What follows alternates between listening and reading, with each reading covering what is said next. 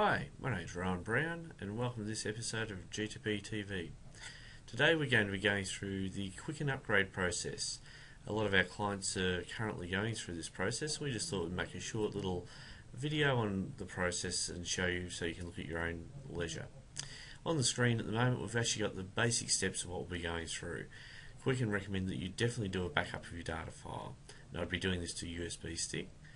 Validate your data file, just to make sure there's no corruption or any issues with the data itself. Remove any passwords before starting the upgrade process.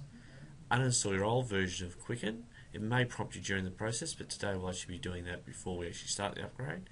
And then finally the installation of the new version. So firstly we'll do our backup. So simply go into your Quicken. We've just got some sample data here. Go File, Backup. As I said, I always do mine to a USB stick, so you can possibly even browse that. Just make sure you choose that backup and then click OK.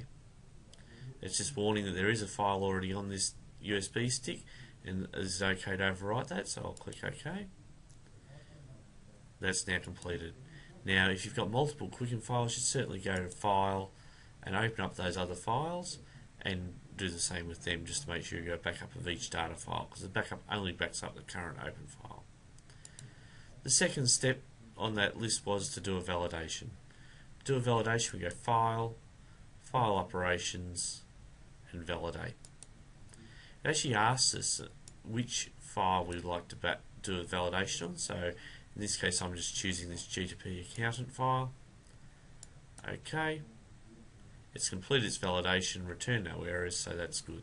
If there are errors, you need to look into that further and try and find out what's caused the corruption.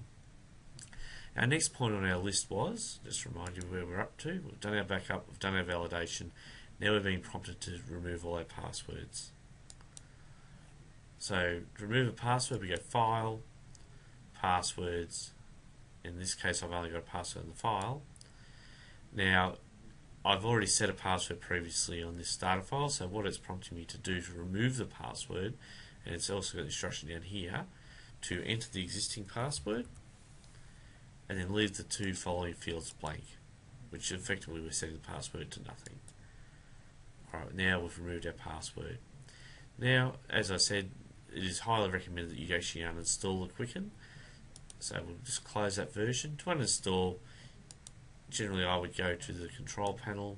If you're used to Windows XP, you'll know that the normal way to uninstall a program would have been simply to go to the Start button, Control Panel, and then there would have been a prompt here for Add or Remove Programs. In Windows Vista and Windows 7 and 8, you actually have to go to a feature called Programs and Features. So if I double click on that, now this could take a while to come up. I've actually opened this just before to make sure this is populated already. But what you do, you scroll down and find the software you want to uninstall. So in our case we'll do Quicken 2012. Click on that and click uninstall. It will just prompt us to make sure that we're happy to do this. We'll go yes, and then we'll start the uninstall process. Alright, now that's completed that process, we're right to do the installation. So I'll just close this window at the moment. So now back up to our last step here to install our new version. So to install your new version, you find the data file. Now most of you will have it on disk. In our case I've actually got this on our computer, on our server, saved down. If it was on disk, you'd simply go to My Computer and choose your CD-ROM. Alternatively, it probably would have already started as soon as you insert the disk. So we just run our installation. Would I like to install it now? Yes. Now, running off the CD may be slightly different at this process in that it won't be asking to do any extraction. Alright, that's nearing its unzip phase, so now that will start the installation. Like I said, if you're doing it off CD you would probably come straight to this point. So we click Next, always agree to the terms. Next, would you like to install the data converter? We'll just say yes to that. Next, would you like to put the hub investor on? In my case I'm not worried about that. If you're into investing you may want to consider that and do a little bit of research into it first. next. Now in this case I'm definitely doing the Australian version, and I'm going to let it install to its default location. So we go next. It's now about to install Reckon Accounts 2013. Now that is something just to take note of, and I haven't mentioned it earlier. The Quicken company has now been taken over by its Australian subsidiary and renamed and rebranding everything at the moment, and that company's Reckon. So you'll find the Quicken Home and Business that you're used to will now be called Reckon Accounts. So simply click install and it's starting the installation process. So this may take a few moments, so we'll just watch what happens.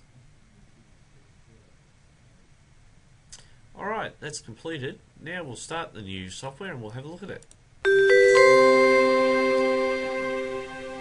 At this part you'll need to put your installation key in. The installation key will generally be included on the back of the CD or in some paperwork that comes with it. Once it's put in, you just click OK and it'll activate the software. It'll use the internet. If you haven't got the internet, you'll actually come up with another screen where you can actually ring support and they'll give you the keys and activation codes over the phone. So at this stage, I'm at my registration screen. I go register. Again, it's going to the internet.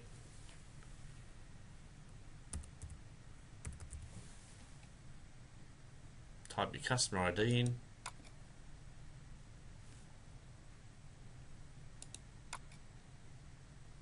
Now you may have to enter some details on these screens. In our case, I've already had this registered, so my registration is complete and I'm right to use the software going forward. Alright, that's the Quicken installation done. So if I just have a look at my desktop now, I actually have my new Reckon icon here. And it starts the software up. Now in this case it's actually opening up my old data file, and you can see it's already got it in the right folder and everything right to go. Now the process I've done today is actually gone from Quicken 2012 up to 13. The process is exactly the same from any version from Quicken 2004 through to the current version. So you shouldn't find anything drastically different from what we've gone through. You may have some differences if you're working on a different operating system. As I said earlier when I was doing the uninstall, this is actually a Windows 7 machine, as opposed to a lot of machine clients maybe on Windows XP. It's recommended you should be on Windows 7 possibly for this sort of software because it is quite modern software. Just final note would be just to check your bank accounts before you start. Possibly have your bank recs from last time. Check your bank balances. It's probably recommended also you possibly print some reports even before the process just to confirm them afterwards. Hope you've found this informative and useful, and we'll catch you later.